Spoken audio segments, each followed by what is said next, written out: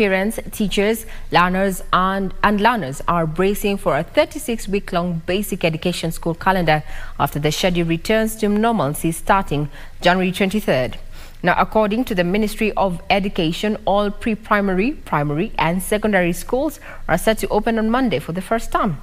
The calendar had been disrupted by COVID-19.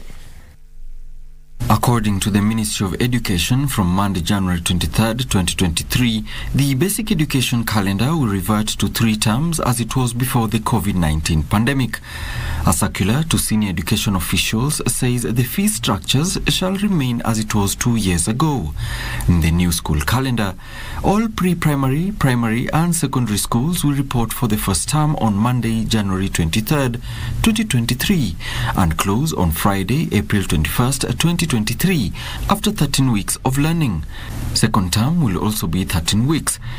Dates are Monday, May 8th to Friday, August 11th, with a midterm break from Thursday, June 29th to Sunday, July 2nd, 2023.